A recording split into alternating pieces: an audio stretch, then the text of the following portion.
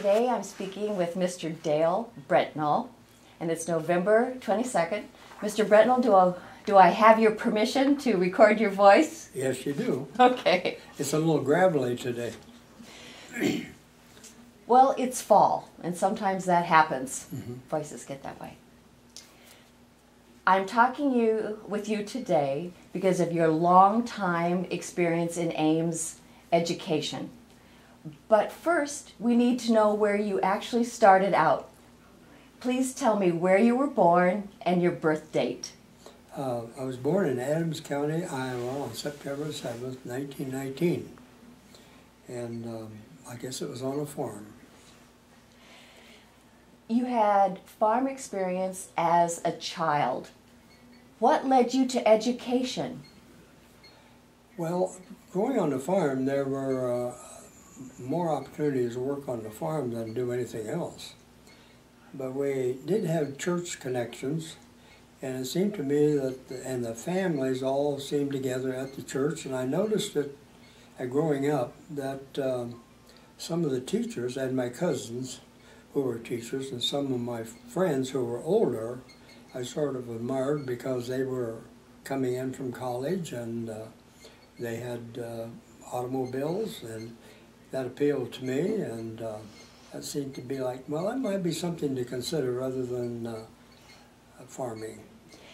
Did your parents have something to say about that? Did they want you to stay on the farm, or were they okay with you pursuing education? No, it was okay with the family that I pursued this. In fact, they wanted both my brother and I to continue education beyond high school. But of course, there were times when we were required on the farm for harvesting, both planting and in harvesting the crops. Keep in mind that this was at a time when things were brewing in the Far East, and also things were being stirred up in Europe. So it was kind of a time there where we didn't know what we were doing, but there was one thing that was very evident at that time. Food was a necessity. So, were you in World War II? Were you a soldier in World War II? You said things were brewing in No, Europe. This happened that as you get into high school, which I graduated in 1937, that, you know, you didn't know what you were going to do.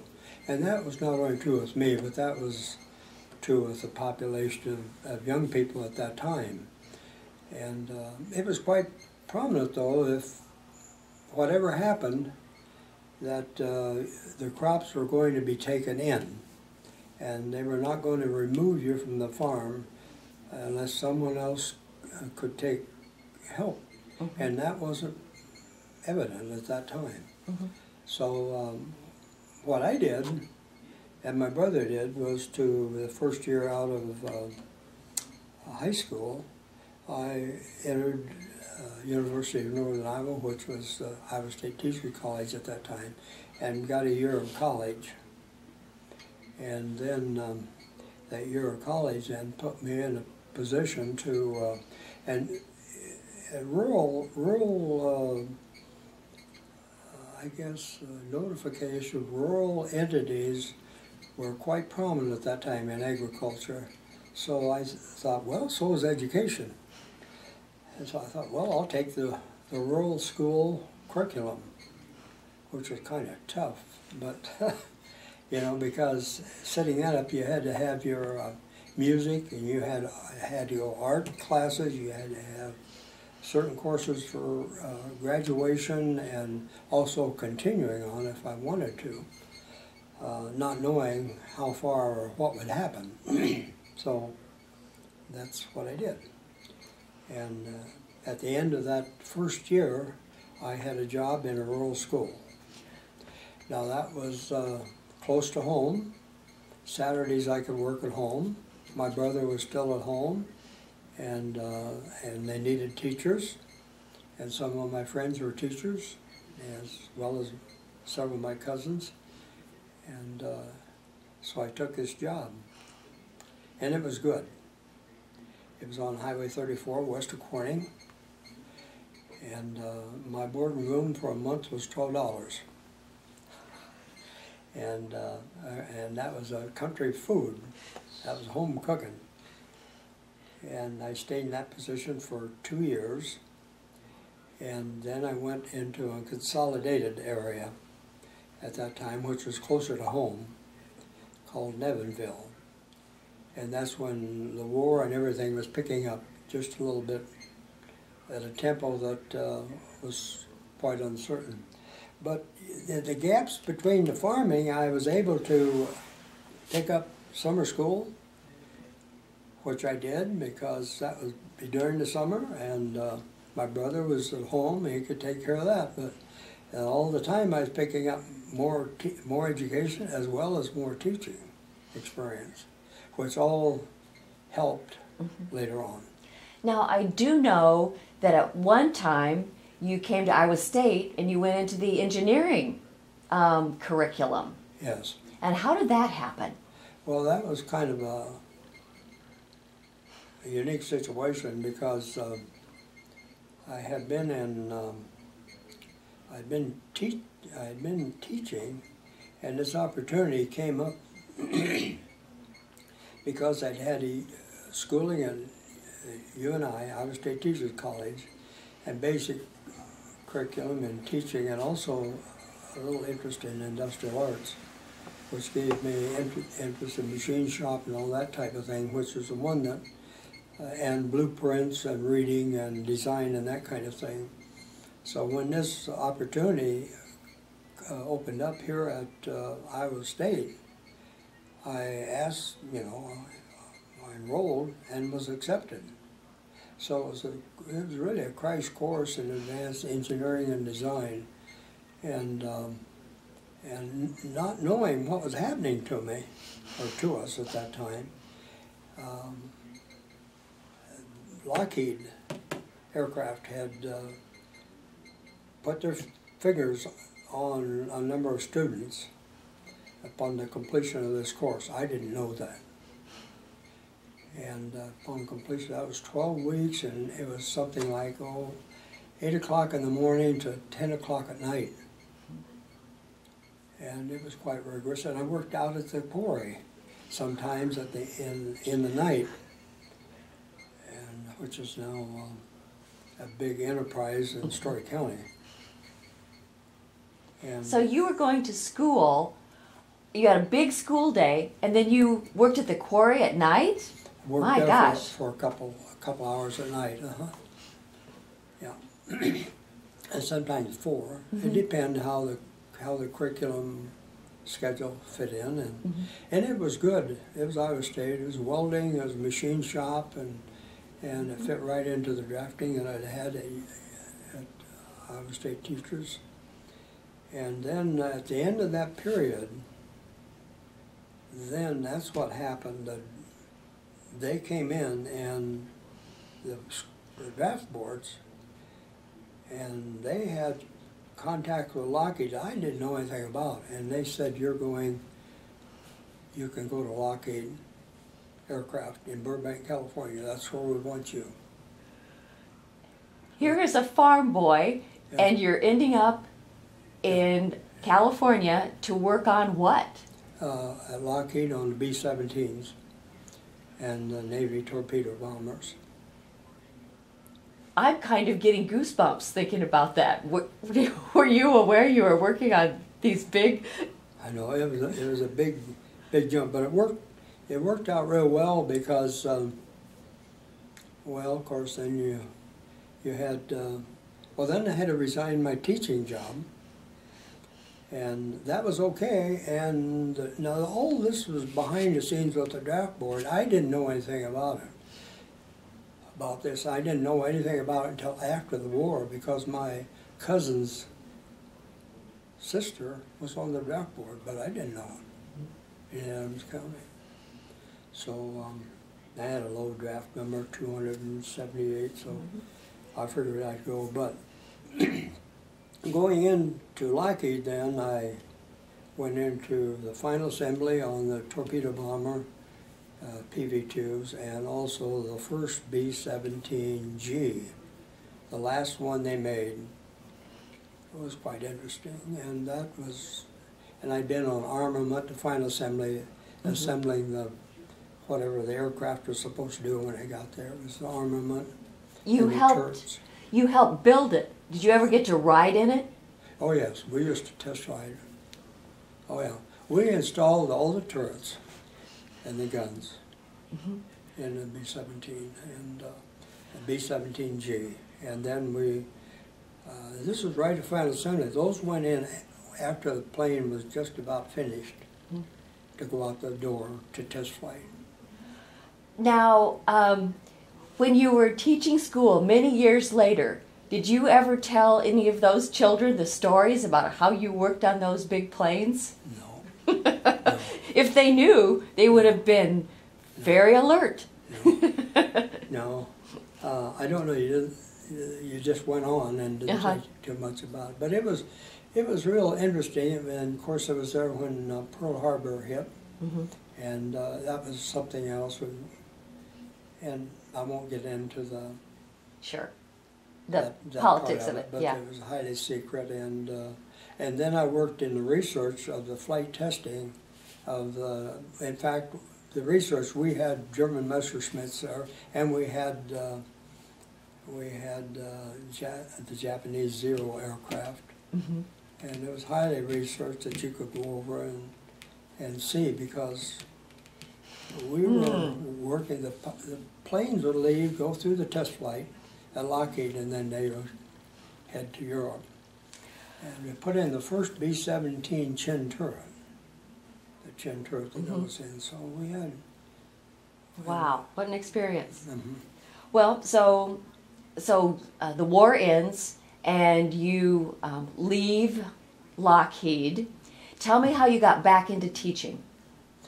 Well, then I came back to the farm, and Dad was increasing farming operations, and he had bought another farm. My brother was in the war too. When he was in the Battle of the Bulge, and then that fracas over there.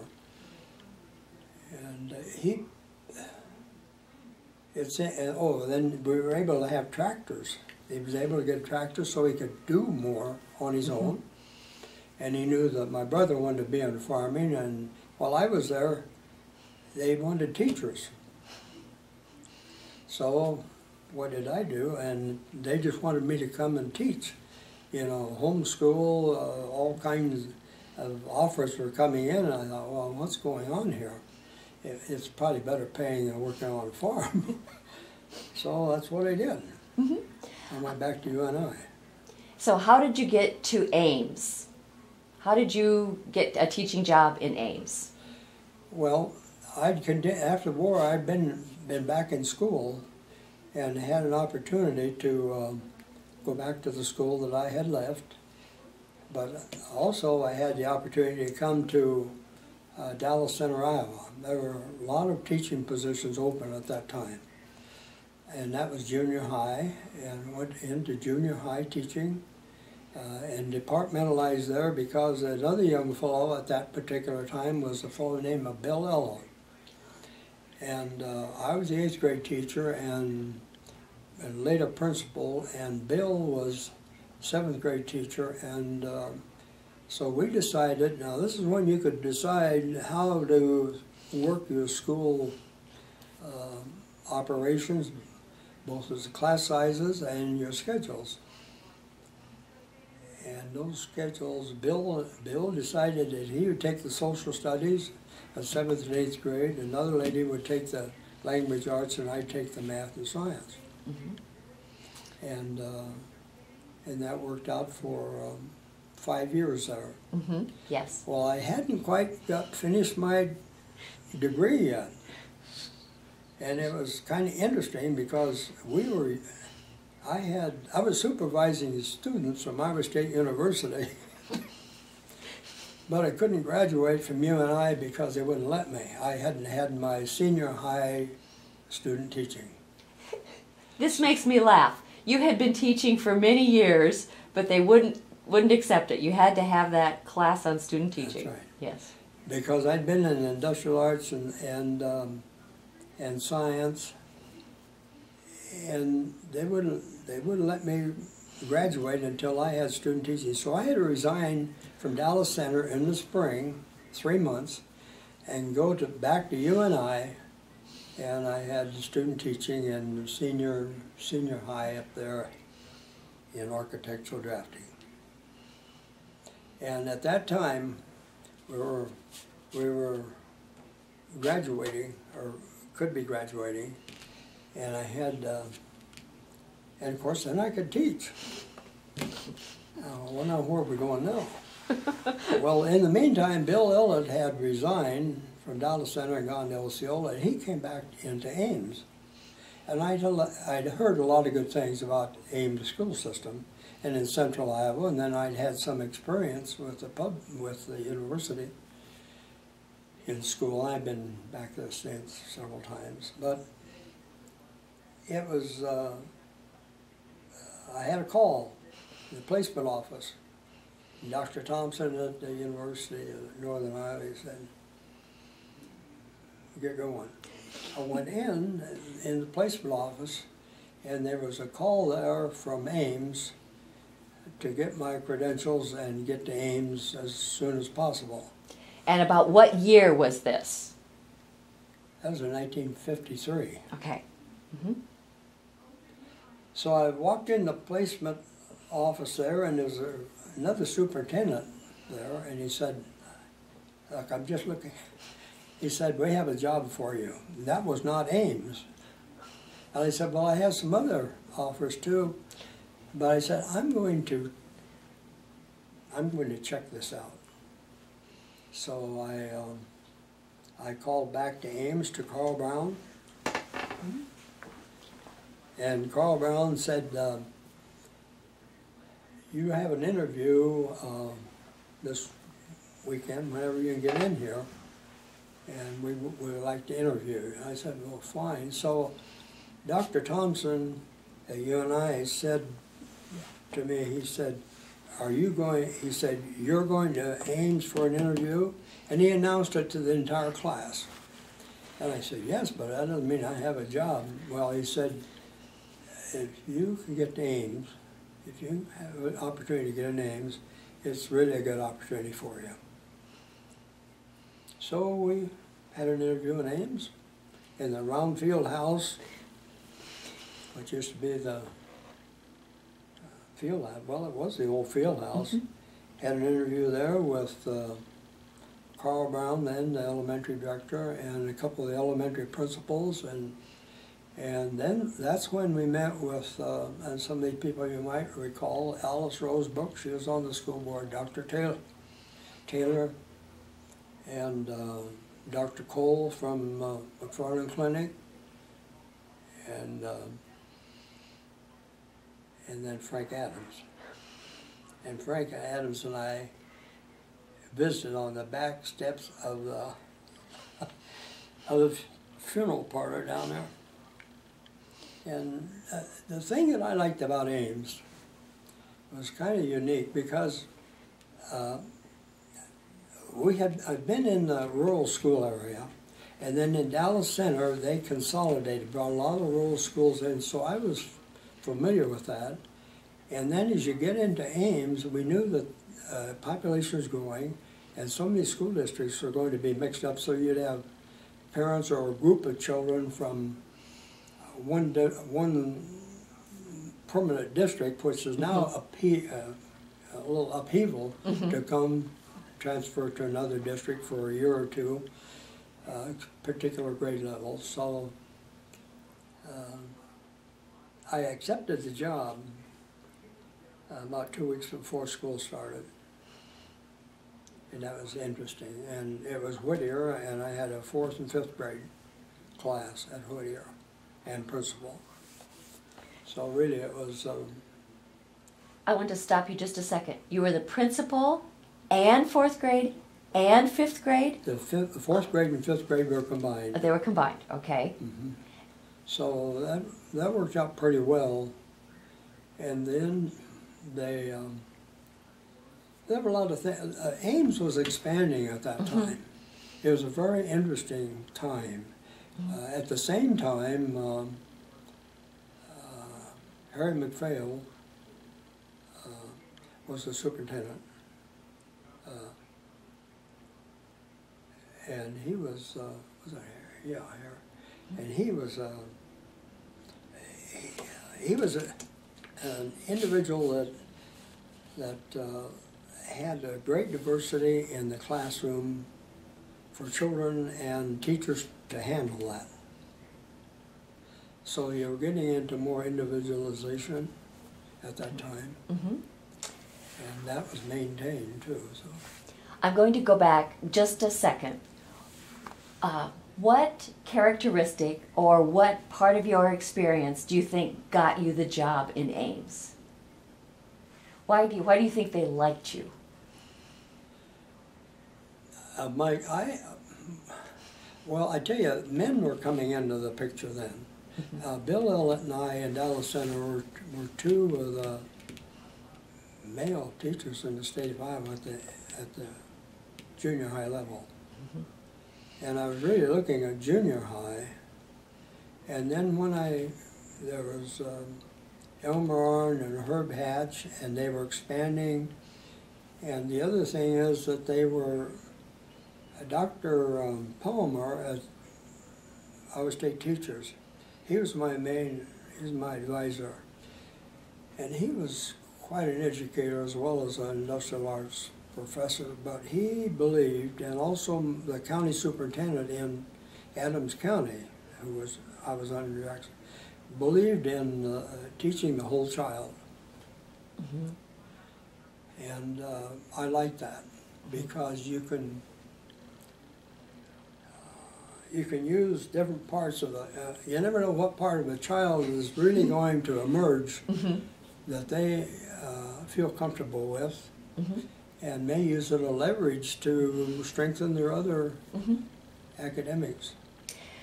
So let's go back to 1953, and you're walking into the 4th and 5th grade class at Whittier for the first time. Can you remember that first day in Ames? What was it like? What did you do? Well, it was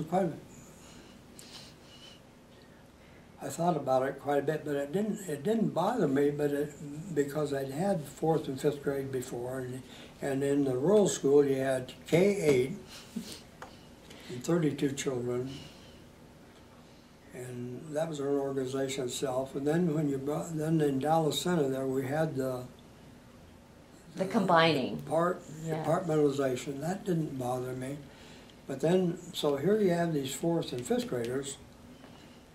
And they were pretty structured. They'd been a pretty structured school system, kind of lockstep.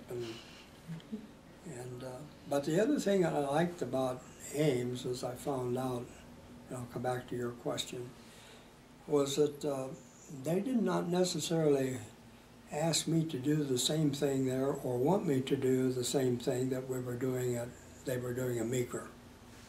In other words, you could work with the teachers and the community and the parents, and that has been a very valuable experience. And it's hard to let loose because I just don't believe everybody being on the same page on the 5th day of March in mathematics. That just doesn't work.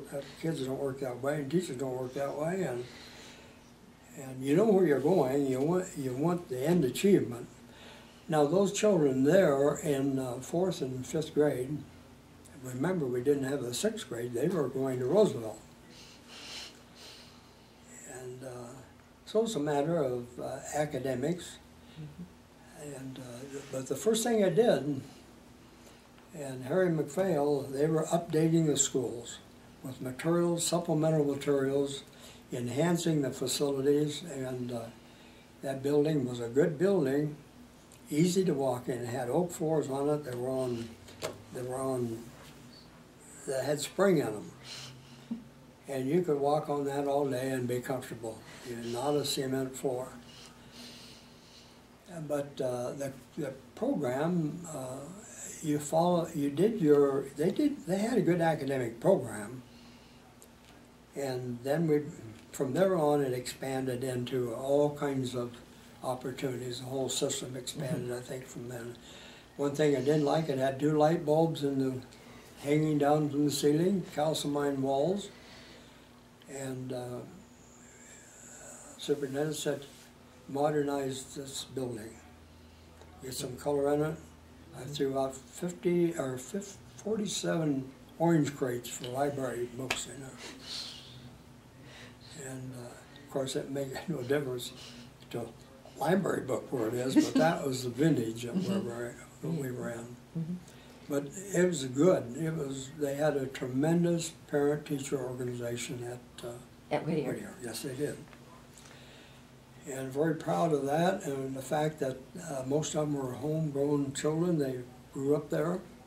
We did bring children in from the Crawford area at one time for a couple of years, and that was fine. That was because our class sizes were dropping, and we could handle them there, especially at the kindergarten. And you were your own teacher. I mean, you. And well, let's go back to that day in 1953. Did you start your class with the Pledge of Allegiance? Did you have something that you did every day, or how did you get your class started? And did they have books that you liked and that sort of thing? Well, classes then were from 9 o'clock in the morning till 4. And you had the Pledge of Allegiance. Yes, you did. And we had our own music only once a week. And you had art about once a month. And physical education, we were trying to bring phys ed into the curriculum. And it was coming, and everybody wanted it, but we just had to wait for it to develop and the opportunities to take place. But it did happen. It took about 5 or 6 years. And there's such a gap there in child development if you only teach the academics. Because the music and the art and the physical education and recreation was all part of that individual. Well, that is just what you said, because sometimes you need to find a way into the child to figure out what motivates the child, and it might be one of those things that are not the 3 R's that might get them going. Yeah, well, they may be very strong in the 3 R's, and will need another outlet, and that will enhance those 3 R's, and they themselves are elevated. How big was the class? How many children when you first came to Ames? I think there were 18 to 22 children. That sounds like a nice size. Very, yes, they were. Very doable. Yeah. Did you have lots of good teaching materials in the early 1950s, or did you have to? No. No. You didn't. No. You had what they provided for you, and that was your math.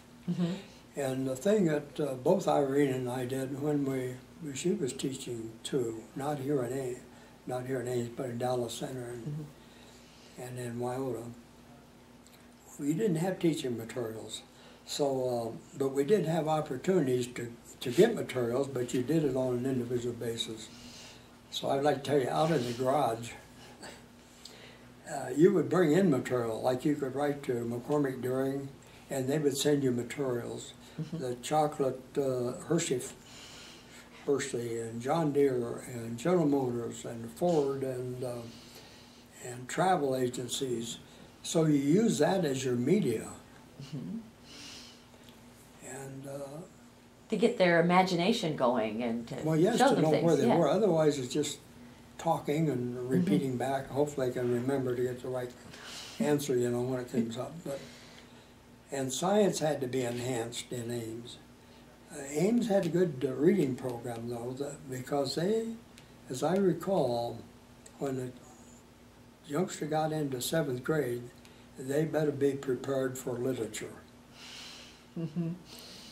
And very little remedial reading or basic reading. There was some basic reading there, but it more or less moved into literature area from 7th grade on up.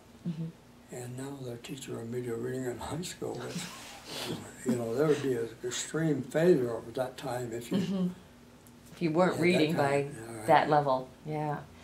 Well, let's talk about the kids in the early 1950s. What were their attitudes like? How did they behave in school? What were the children like? In the 1950s, I know it seemed like, well, the rural area, they knew why they came to school. And many of the children, they walked. They walked a mile, sometimes a quarter mile, sometimes just across the street. But the children knew why they were coming to school. So discipline was really never a problem. And would you say that was the same attitude in Ames as well? Yes. Okay. Yeah, it was the same attitude here. And then when you, I don't know, it seemed like there's some other external, a lot of external factors that children have to deal with now mentally and time-wise and peer relationships that I don't think they had to deal with at that particular time. It was, could I say it was simpler or less complex? Is that? I would say it was simpler then, but we knew that they were going to be, they could handle a complex situation, but you don't want deviant complexity. So you see, you got complexity and basic issues, then you've got other social problems that are getting involved. I know that every child that a teacher comes in contact with is a special person. I understand that. But I also know that sometimes there are children that distinguish themselves in really good ways. Can you remember, I know this might put you on the spot a little bit, but could you remember children that you particularly liked or you enjoyed and you know where they went in life? Well, of course, that's what you like to see, and that's a challenge in teaching. If those characteristics are in a child, they should be discovered. It's also a leverage for other academic. Yes, every youngster has some unique feature, interest, and sometimes it's hard to find. And you don't want to have them afraid of school or afraid of the teacher or afraid to ask questions, and you don't want to deprive them of that opportunity. You may have to put it off because some of them are just full of it, you know. But I like that. This is what I liked about Ames, well, in fact, Dallas Center too, was that you were allowed to do that, but you needed to have a reason for doing it, and you needed to share it with the parent and the superintendent. And you never know for sure how things are going to turn out. And I've been surprised myself. And I could, you asked kind of a direct question there. Yes, there are children that you work with and you were overwhelmed with what they developed and what they, you know, one of them was a doctor who was my mother-in-law's doctor, and then an attorney, you know, and then you have another youngster that just didn't develop read. We knew there's one thing that we did, and this is kind of critical, is that you can't tell a person how much they really are capable of doing. So Ames, under the leadership of Jim Key and the school board, we did measure and know that there was an aptitude there of that particular individual. And that aptitude should be at their advantage, and it should be a great insight for the teacher and the principal to monitor to see what was going on and whether it was being developed. the thing is that, of course, once, and that we just knew it, but we didn't do too much. Some parents, would not necessarily hold that confidentially. Mm-hmm. And when that is not held confidentially, then it can be all kinds of competition and my kid does this better than this right. kid. Yeah. Or my kid is going here, and somebody told me my youngster can do this. And and so a teacher has to be, and I guess so I felt comfortable about it, because what we did was that we did know that aptitude, and the teacher knew that aptitude, and my role as a teacher and also a principal was to track that, to see if that was being developed, or wasn't being developed. Right. Or the teacher was comfortable or not comfortable in developing it, which they should be. When did Iowa Test of Basic Skills come into the Ames school system? Was it in the 1950s? Do you remember? Yes. Okay. I don't recall just the exact date. Of course, we had some difficulties, trouble with that, because they were, and those can be so specific. One youngster just had a terrible time in reading. Turns out to be, on a roll later on. You have a youngster that is not is interested in music, but never knew they were musically inclined until the music teacher gets a hold of them. One youngster just could not, that I'm recalling, could not read. We knew they had the ability, and they tried. Every teacher tried until the 4th grade. And one night about 4:30, I heard a hoop and a holler, and it was a teacher. She said, "So-and-so broke this thing wide open." That's what had been working for 4 years. We were so happy about it, we called the parent and told them. Now that youngster is head of the Environmental Protection Agency in one of the states. Oh my goodness. Yeah, you see, so. My goodness. And I think that the more you get into this and can see what's going on, what can happen, I mean, that's interesting and it's fun. Yeah, of course. Now, speaking of fun, sometimes, like Art Linkletter said, kids do the darndest things. So you were a classroom teacher for a long time. Can you share some of those things? Kids doing silly things or funny things or things that you probably were not supposed to smile because you might, but maybe inside you were smiling. Well, one of the things at Christmas time, we had Christmas at that time, and of course we honored all the religions, and that was fine. Now you don't do any of it. And that's the way things are. But yes, some of the children that wouldn't read for the teacher would come and read for me as a principal. Now I'm jumping ahead of things. That's okay. That's at Fellows and at Crawford. And some of the youngsters that one youngster just wouldn't read in the 2nd grade. To satisfy anybody, he was a good kid, but he just wouldn't read. He was interested mechanically. So when they were building a certain part of the city here, residential area, the superintendent of the construction walked in the building one morning and he said, "Who's been messing with this D8 Caterpillar?" Here we had a youngster, or maybe 2 of them, out there and had that thing started and running over the weekend, and had driven it around a little bit and parked it back in the same place. What age? Youngster wasn't interested in reading, but he could sure get that darn D8 cat running. But a youngster, he hears that, he probably knows where it is. But that's good. And so then we had talk about that a little bit. Mm-hmm. How old was the child? 6th grade? Figured it out? Second. 2nd grade? Mm-hmm. Oh my gosh. Going into 3rd. Mm-hmm.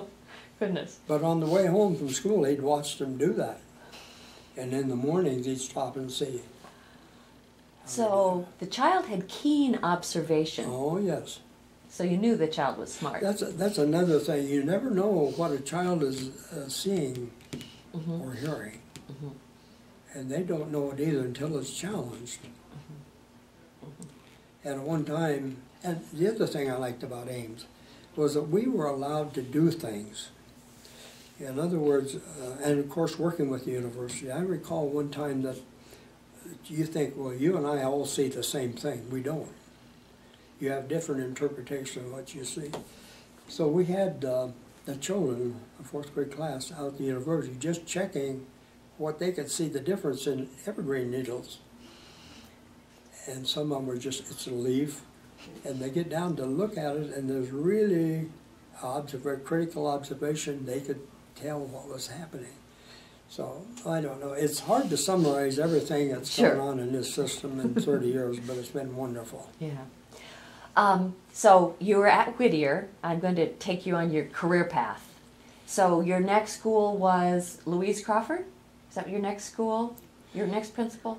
Well, see, they, at Whittier, as an enrollment grew, then we added an addition onto Whittier. 5th and 6th grade and a new kindergarten and an activity room. Mm-hmm. And that passed, and then, so then I went to half-time teaching at Whittier. Bill Ella had half-time teaching at Crawford. And finally he then went full-time at Sawyer, and then I went full-time Whittier and full-time at Crawford.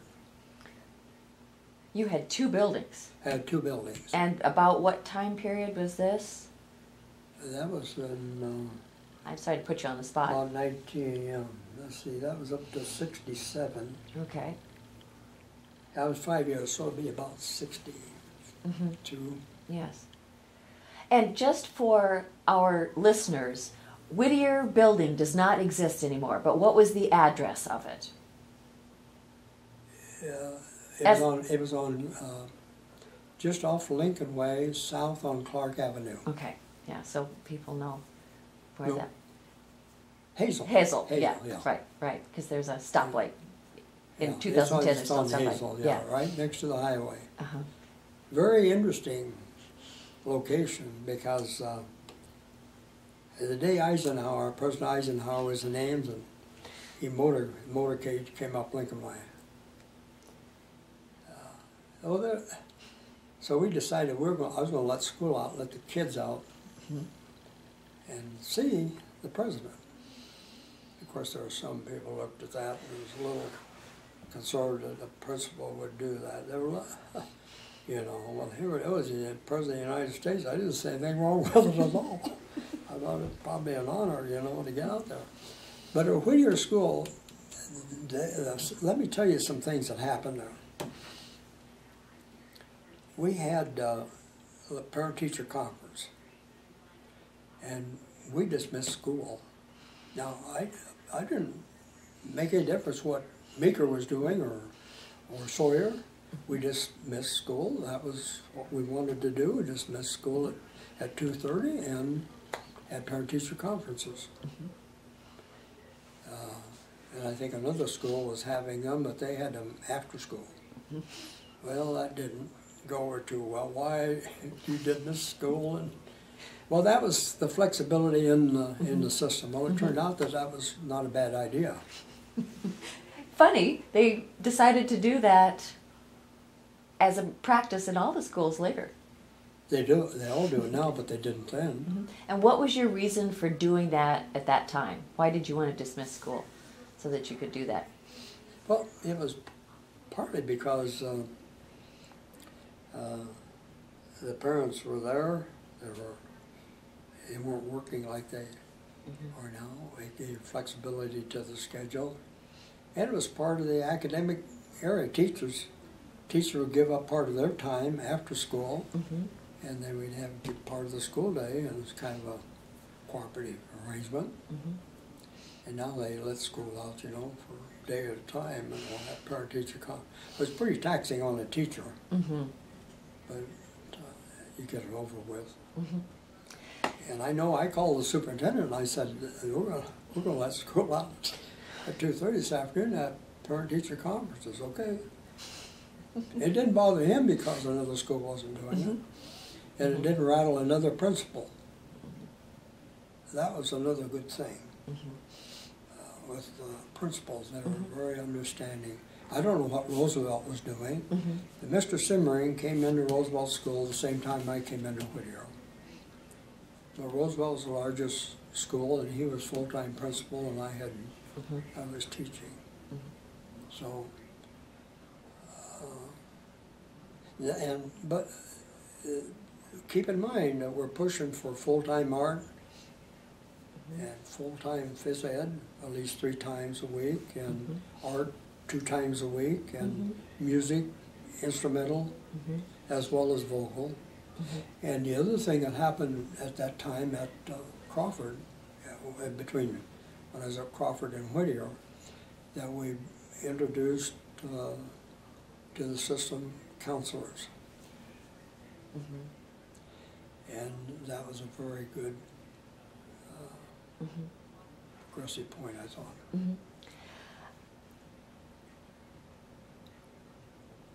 We've talked about some humorous things with children. Were there humorous things with your colleagues, your fellow teachers, or your fellow principals that happened? Oh yes, well see, we had an administrative meeting in the afternoon once a month with Carl Brown and the superintendent, and that's when they would find out how we were doing that. And then to go back to another aspect is that the individual schools, and they wondered, well, you know, why, and the board wondered, well, why are they doing it? We're hearing so much about this at this particular school, and we're hearing something different in another discipline at another school. And then as these children came into junior high, they were coming maybe from a little bit different levels, and maybe some stronger in some areas than another. So the next, what they did, and I never will forget this, is that we were having an administrative meeting one day, and Dr. Hetzel, after the meeting, said, and we had curriculum meetings, and some administrator and 2 or 3 teachers were going to be vertical curriculum chair people. That's K-12 in reading and science and math and social studies and other disciplines, which we all thought was a good thing. And in other words, we could coordinate where we wanted to be, but we didn't all have to be on the same page. And Dr. Hetzel called Floyd Sturdivant and me and said,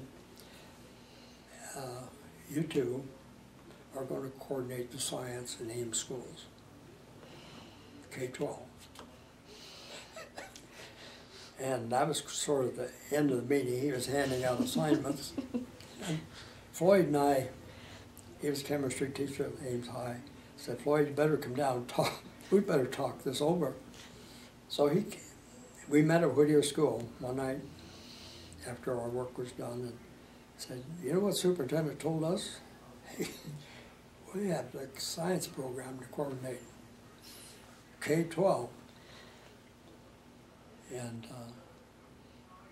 they gave us some timelines on it.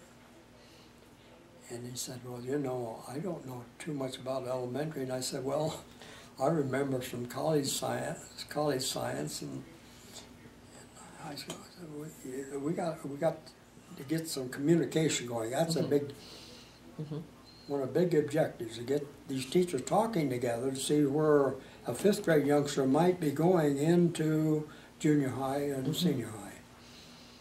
And it was quite a challenge and fun.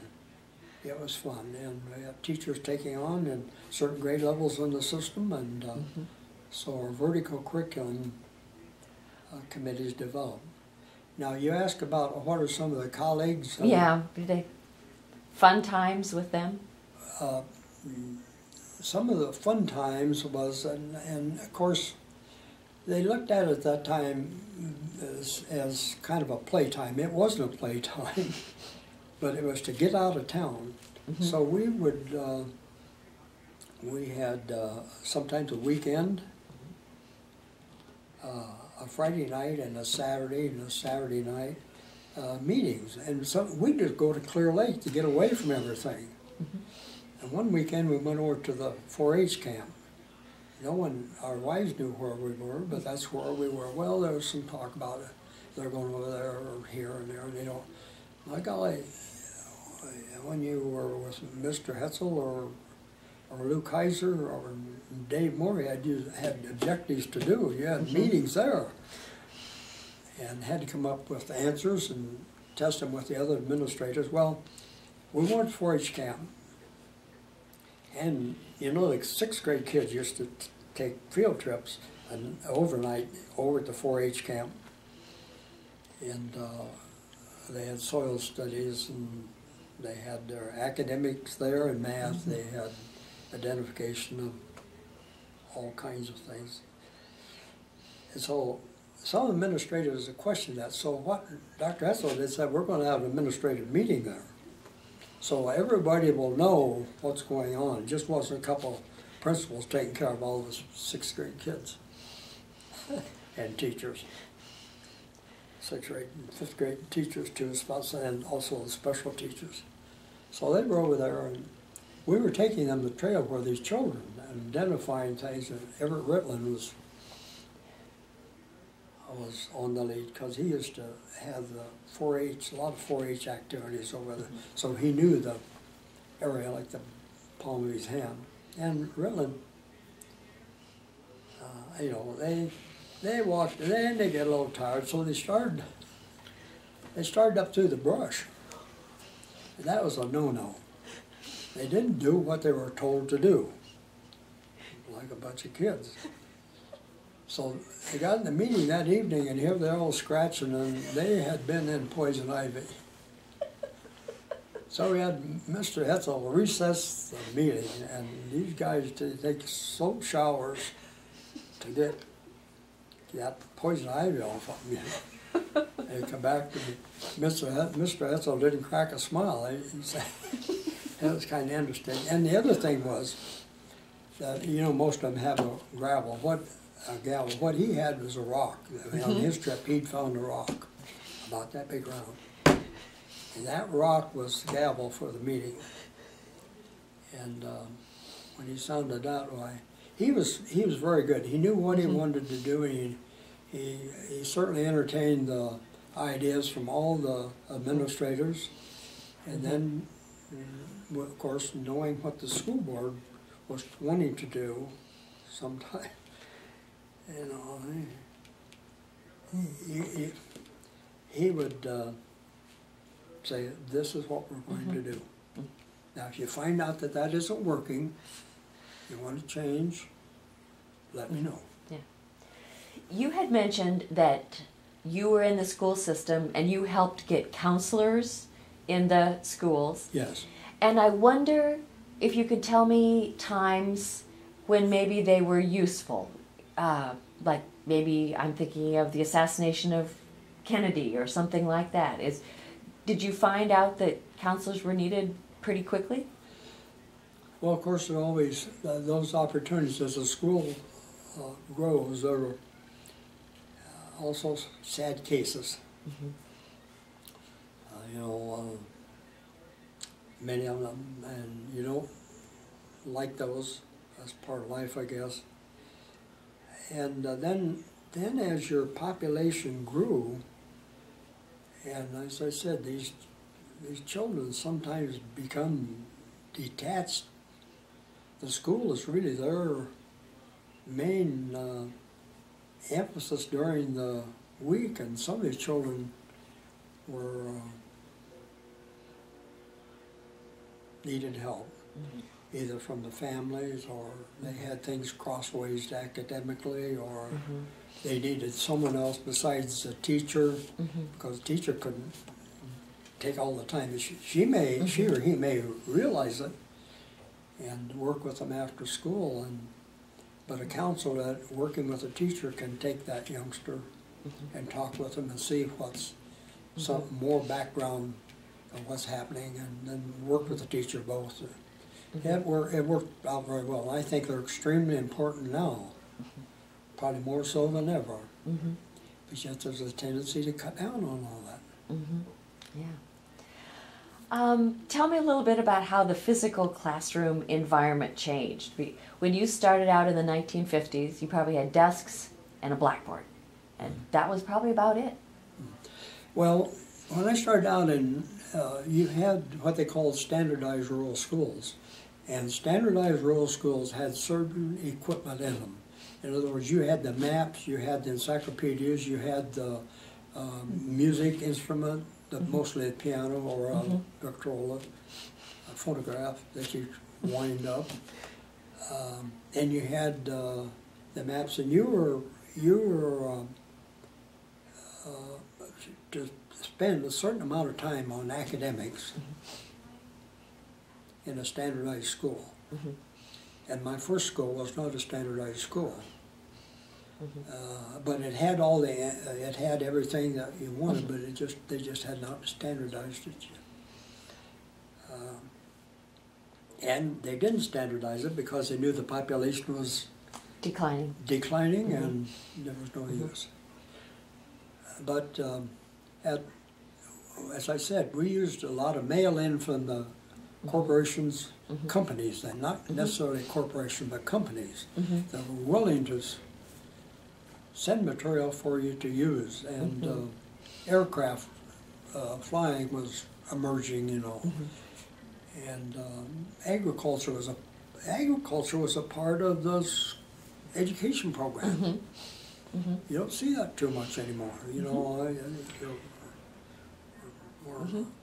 So you said in the Whittier classroom they had 2 lights coming down, and the walls were white. Calcimine. Yeah. And you had a bell, handbell, and you had the map for that particular what you were studying. You didn't have a world map, or if some youngster wanted to question on something else, you didn't have that map. But usually the stuff that we would get as teachers, and you go, and I have them, you pick them up, and there's the world map. You could show the youngster. And of course, we didn't have. You had ditto, what do they call hectographs. You type up your math lesson, or you have the problems here, and then you would go put it on what they call a hectograph, which is a jelly kind of a pad. And then you would lift that off, and the imprint was on this jelly. Then you could get probably 8 or 10 copies off of that before it faded. And the old ones that I have now, of course, are nothing but a blank sheet of paper because it's all gone.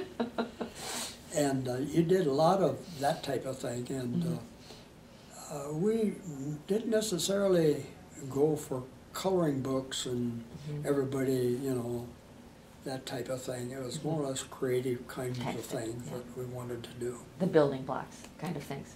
And we had, but when you got in, it shifted all from that, like at Whittier then, things really changed. We had brought in the motion picture, the projector.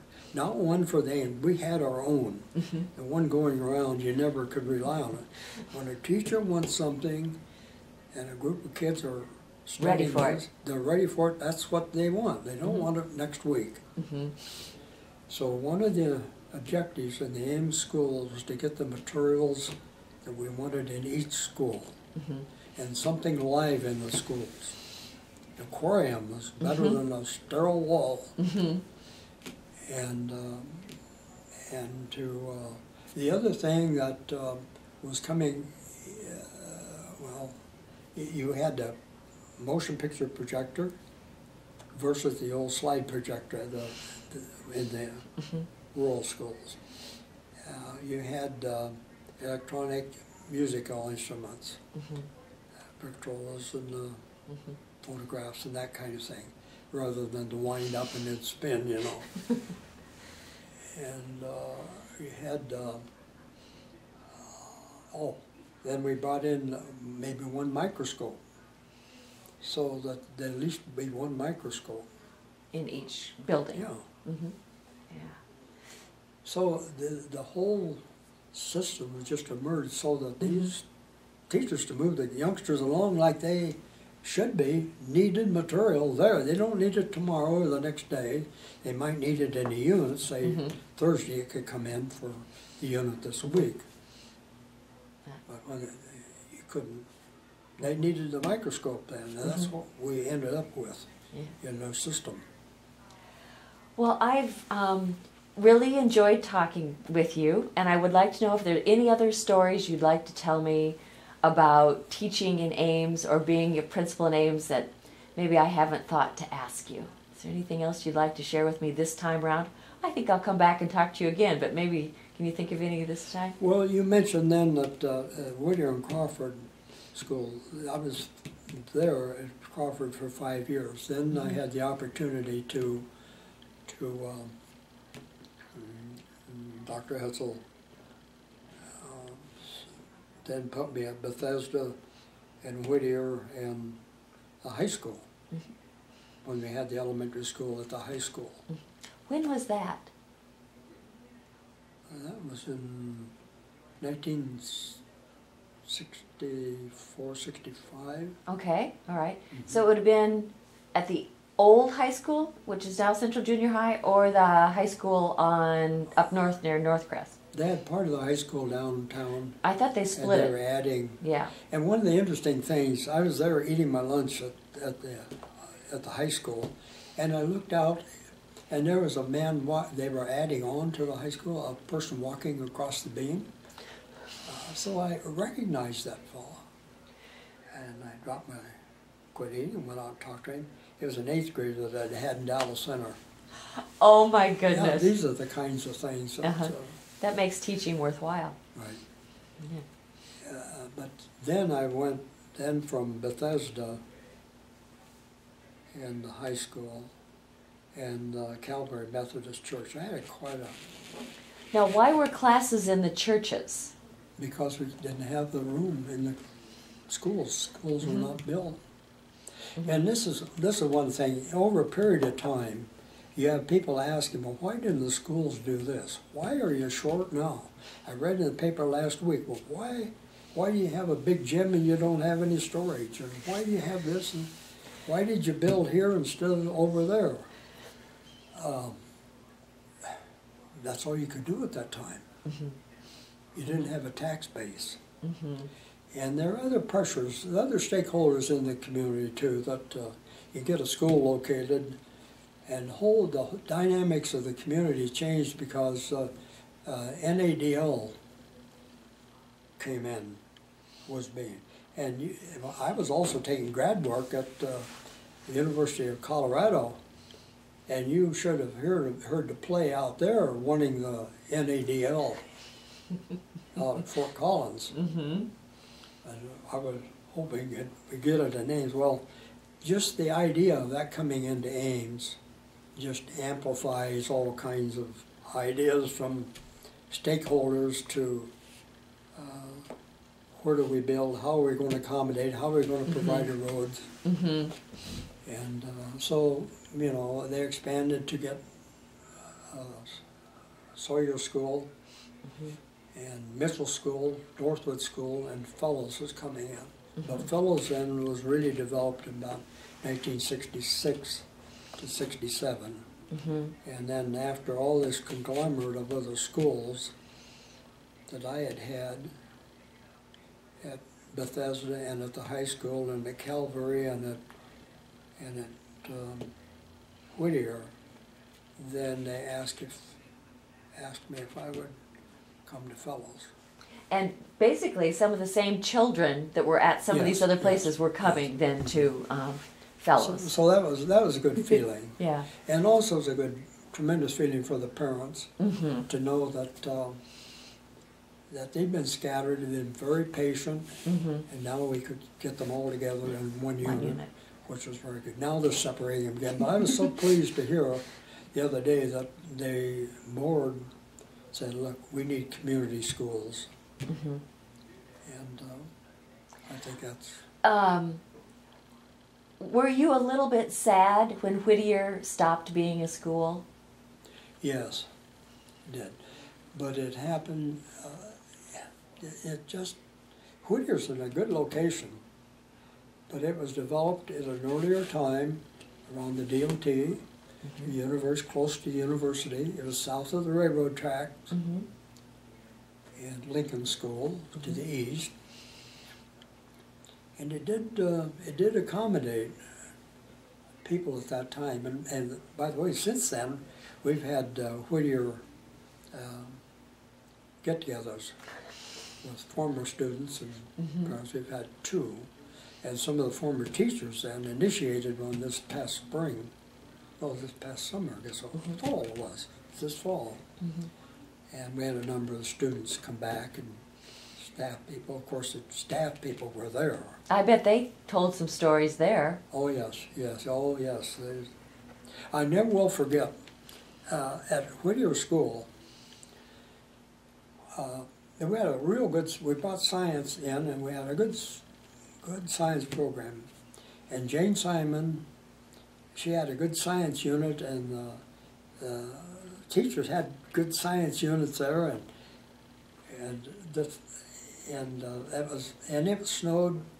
It snowed that night on a Tuesday night, and it was building up and building up and building up. They got about a foot to 15 inches of snow, and I had to go to Des Moines to get my wife after this thing. And parents didn't care how deep that snow was. They stayed until 9:30, and were visiting and associating and looking at the science project that the children had.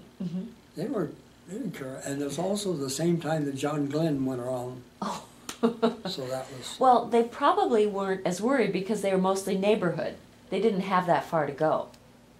Right. Yeah, that's probably right. Yeah. And you asked about when President Kennedy was assassinated. Yeah. It's about this time of year. It was. That's exactly right. And of course, I didn't know about it. Irene called me that afternoon at Crawford, and she said, you know, the president's been shot. And of course, I was a shock. And I really didn't know what I should do. But one thing in the school, you have the children, and you got to,